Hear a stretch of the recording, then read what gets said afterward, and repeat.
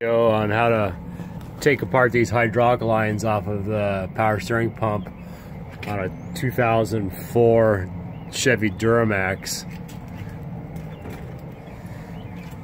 I made a tool out of my die grinder tool. You got to sharpen the edges of the tool so you can get in here, but you peel this rubber back. These are quick connect, kind of like a fuel line. Peel that rubber back so it opens up, and there's a little metal sleeve in there, and then you push this in there real hard and then push towards there, and it unlocks a snap ring, and then this will slide right off. You don't have to unscrew these from the pump. The quick connect will just slide right out. Same with this one right here. Peel that rubber back, slide this in, make sure the edges are sharp. I'd show you how. I just got this one back together.